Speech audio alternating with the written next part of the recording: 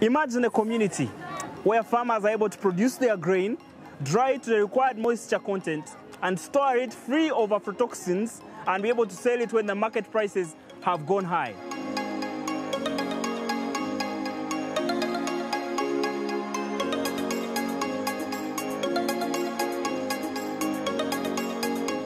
In Uganda today, between 20 and 30% of the produce that is produced by the farmers goes to waste as a result of poor post-harvest handling practices. So now imagine what 30% of the produce would do to help address the challenge of hunger and malnutrition.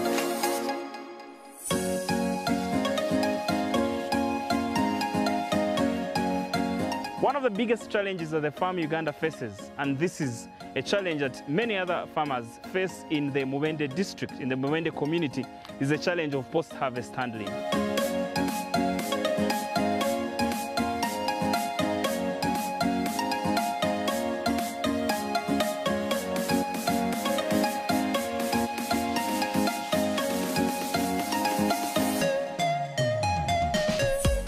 The enterprises that we have on the farm include maize production, beans, bananas, and a goat enterprise.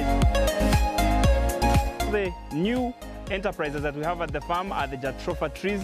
We are looking at these to be able to use them to generate eco-friendly diesel that will be used to run the equipment that we have at the farm.